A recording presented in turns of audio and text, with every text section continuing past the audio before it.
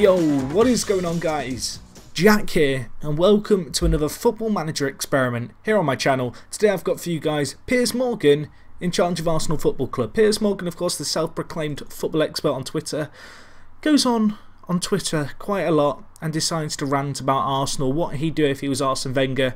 I've opened up Football Manager, we've made him in the Football Manager universe, and Piers Morgan, this is your time to shine, this is your time to show everyone here, right now, what you can do for Arsenal. So we are starting off in the editor today. That's because I need to show you what's going on behind the scenes in terms of values. So we've given him a contract at Arsenal to begin with. He'll have 3 years at the club to begin with. Of course, that can be terminated.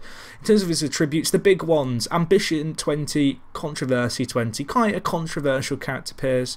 I've put loyalty quite low because he's not very loyal to his club from what he tweets about, so I'm sorry, Piers, you don't strike me as loyal when it comes to Arsenal Football Club. So you've got 4 there. In terms of professionalism, again, you know, you have the odd social media outbursts, so we've given you 7 there. I've given you the preference to be a manager though, so there's that. In terms of other little bits and bobs, I've given you unlimited potential, Piers. You could become the world's greatest player. I've given you maximum reputation. I'm giving Piers Morgan right here every chance to succeed.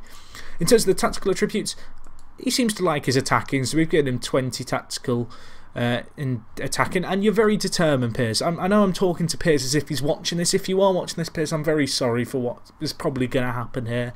But I have given you 20 flamboyancy, because you seem a little bit weird at times. Other than that, pretty basic. The only one that's different that isn't just set at a middle of the road number is tactical knowledge, which I've put at 1 accordingly. In terms of non-tactical attributes, just a few here. Piers Morgan, he's going to go and buy loads of players. He's going to train his players hard. He's going to play mind games and motivate his team quite well, and he's got quite good patience. That's an error. Let's put that at 1. There we go. Excellent. Other than that, I've kept things otherwise pretty bog standard, except from his ability to coach. I don't think he's qualified to any degree as a footballing coach. They're all set to 1.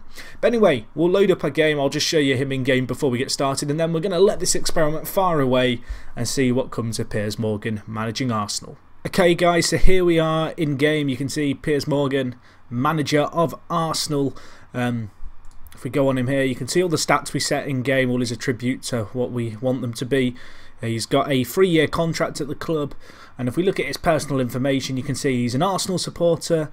Apparently he has a bad relationship with me. No idea what that's about, because I just added myself as a manager, but he doesn't like me for whatever reason. His media handling style, outspoken, volatile, but likes to play mind games. Sounds very Piers Morgan-esque. Very ambitious, and quite curiously, he thinks he may not have what it takes to turn things around at the club, which is a little bit of an ominous sign because it is the start of the season, so I have no idea what he's trying to turn around, but I guess he's just very doubtful of the ability of Wenger's side. But anyway, what I'm going to do here is I'm actually going to go forward 1 year at a time, and we will see how he gets on in charge of Arsenal. So I'll join you at the end of the 2015 season. Okay, guys, so it is the end of the 2015 season. Piers Morgan, shockingly, still in charge. We'll take a look at him first, see what he's been doing. So he's actually been studying for his National B licence. So Piers Morgan, he's taking his job seriously right now. Not much in the way of improvements, I guess, in his stats. If we look at his information, you can see here that he did acquire, obviously, his National C licence. He's satisfied with life at the moment. Good for Piers. You know, he's enjoying his time. Looking at Arsenal themselves, where they finished, you can see that this year they actually finished 5th, which is pretty disappointing. I'm not sure why he'd be happy with that.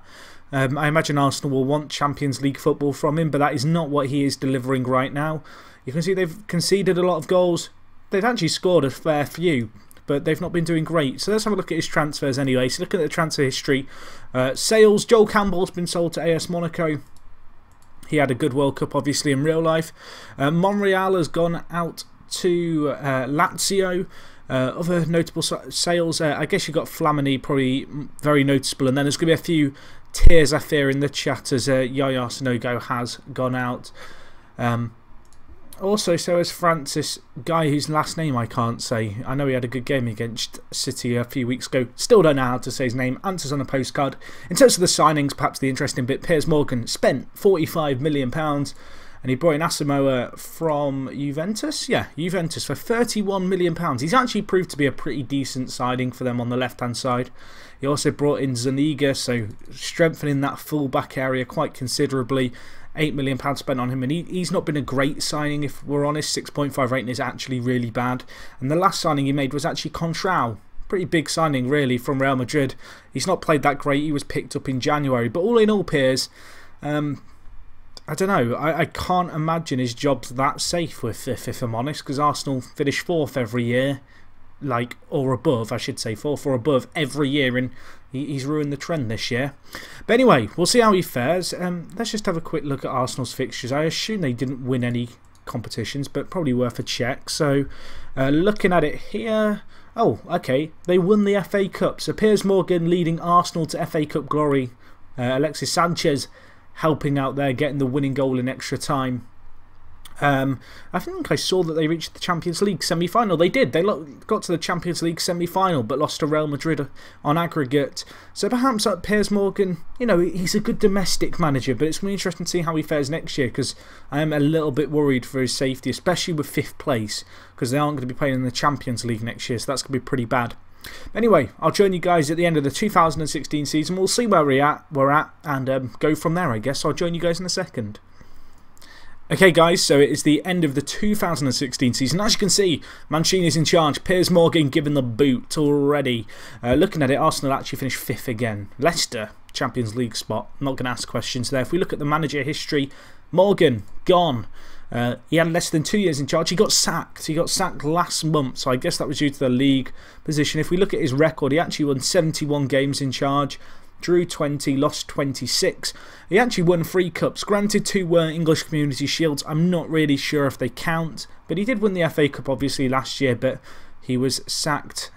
And it doesn't look like Arsenal had the best year if we look here. Well, how did they get on? They reached the Capital One Cup final and lost. So Piers Morgan almost got another trophy, but not quite.